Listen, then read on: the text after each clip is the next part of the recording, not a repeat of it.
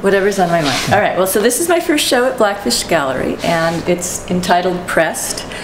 The title refers to the pressed flower images, the repeated circular images in much of the work. Although I must say that they don't, those images aren't always, they aren't supposed to be interpreted strictly as flowers. It's just one of the many layers of meaning in the work. These two pieces on the wall here are some of the later pieces I did in this series.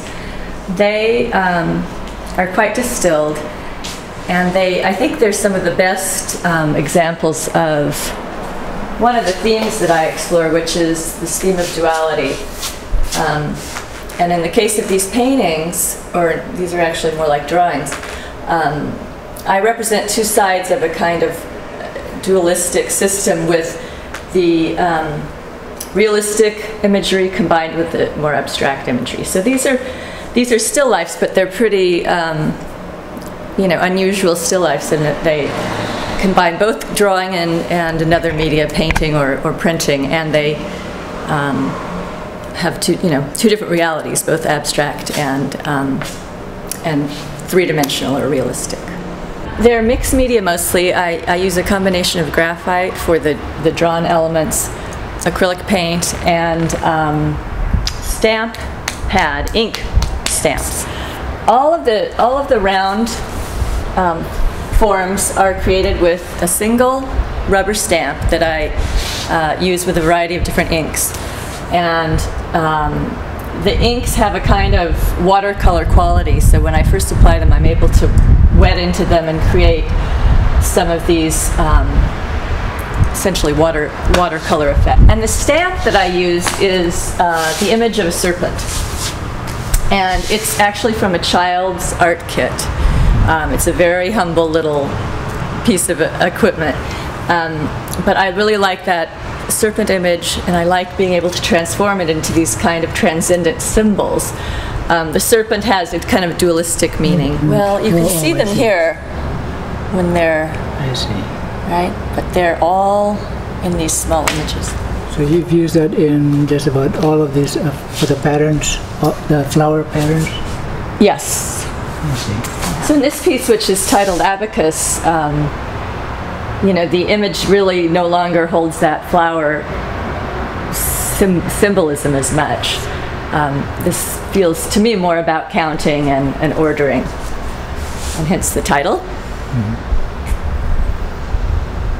And the other, of course, the round image also is kind of mandala-like. And I think it's fun to think of a mandala created with all these little snake images. So that was one of the things I was playing with. It looks like you have some, what looks like Arabic kind of writing. Mm-hmm. That's true. Is that on purpose, or did you?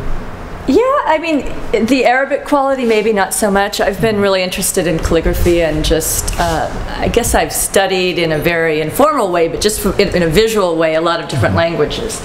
Persian and Chinese and those kind of things, and they've always really appealed to me. So somehow, actually in these three that you're looking at right now, I was thinking about ideas of the relationship between writing and art.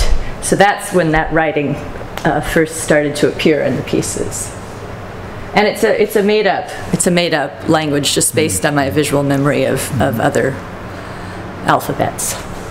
This one fits more neatly into the kind of the series because it has that circular image as well. And I call this one Reason Imposing Itself on Feeling, because one of the primary dualistic kind of ideas that I'm dealing with is the tension between reason and feeling, or action and understanding, or mind and body, essentially. I mean, that was kind of the beginning of my study of dualism. So this is named in its honor.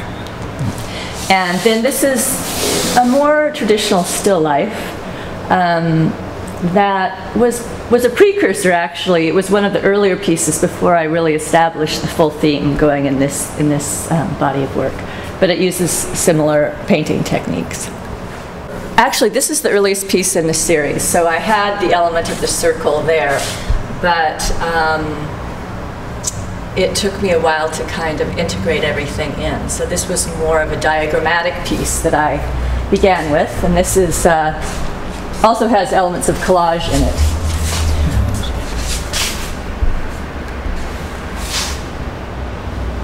Keep going. And in this piece over here, I do have the stamping as well, but it's largely obscured behind this painted field. But it brought, I guess it was the first that brought in these vases that I use in the subsequent pieces. And I think the idea of combining the flat plant with the dimensional vessel came out of that piece. I'm going to show a few images from my series entitled Evolution. Whoops, something just fell out. Okay. These are etchings with collage. And the button images, if you can see those, are the etching part, and the other part of the image is collage from a book that I found in Scotland that was published something like in 1900 or the late 1800s, with these fantastic images of organic shapes and the idea of evolution. And somehow the buttons and these evolutionary images seem to go together. And I'll show you one more. So at this point, the evolution has gotten as far as an actual creature who's very interested in the buttons.